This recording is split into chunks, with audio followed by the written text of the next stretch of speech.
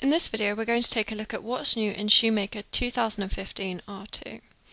The next new feature we're going to take a look at allows me to morph the sole to fit the last.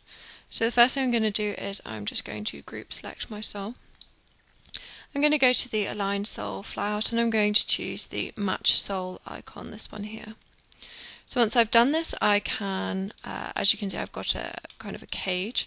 And what I'm going to do is select points in the cage, so you can see they turn yellow. I'm then going to select on that and drag it into position.